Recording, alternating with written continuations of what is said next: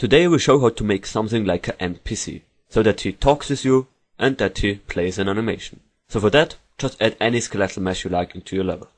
Just place it in here and move it around as you like. So you'll place it right here. Then go to the animation sets. And here you have to choose an anim set. So of course you can create your own animations for that, but now I will use the K-anim base main. But as I said, just create your own anim set and then you have your own animation. But I will choose the K-anim human base main. Now go to the anim tab, and in here you can find the human male idle animation. So that's our first animation, the idle animation. So it will look like this here. And then we have to create or import or choose a talking animation. So as I don't have a talking animation now, I will just choose the hula hoop animation, this here. Of course you can do a talking animation, but I will choose the hula hoop now. Okay, now close this. And with the character selected, go into Kismet, right click, new matinee, double click onto the matinee, another right click, add new skeletal mesh group, and okay.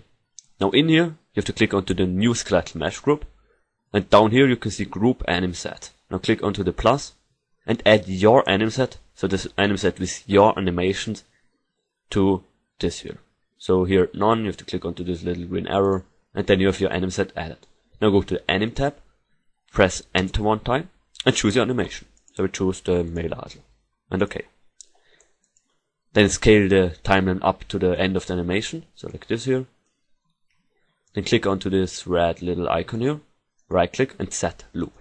And now we've made our first animation, as you can see on the left screen here. Okay, and close it. Now we have to create a second animation. So another right click, new matinee. Double click onto it, another right click, new skeletal mesh group, okay. And now another time, add new skeletal mesh group, you have to add your anim set.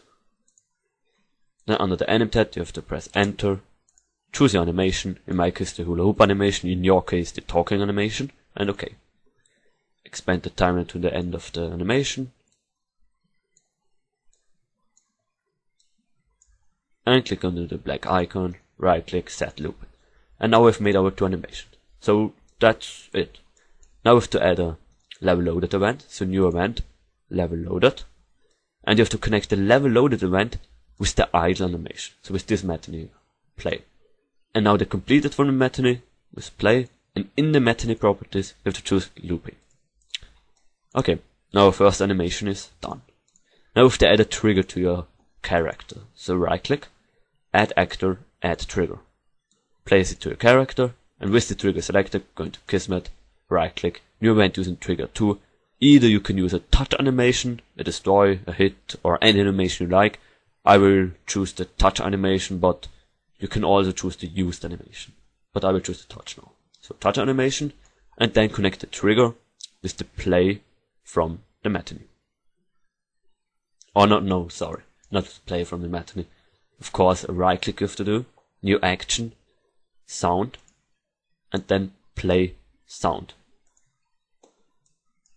Okay, now connect the touch with the play sound node, and of course with the play from the matinee.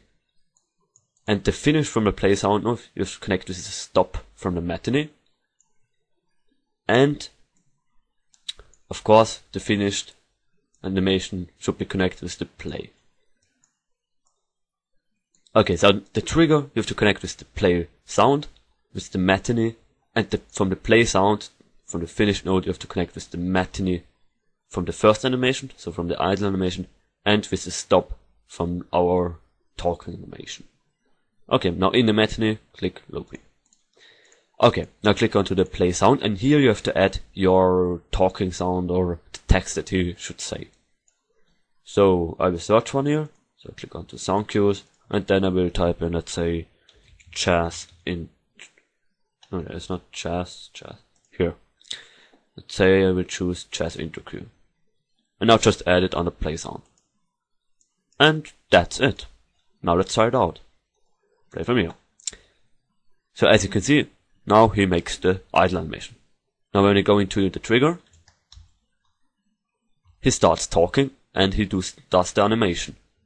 And as you can see, it stops the animation after he has talked. So after the sound disappeared. So this is perfect.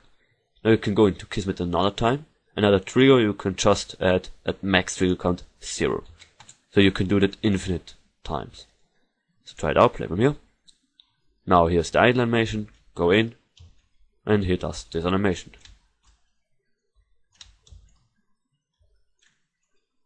Yeah, thank you for watching, this is how you make an NPC, and we will see us again later.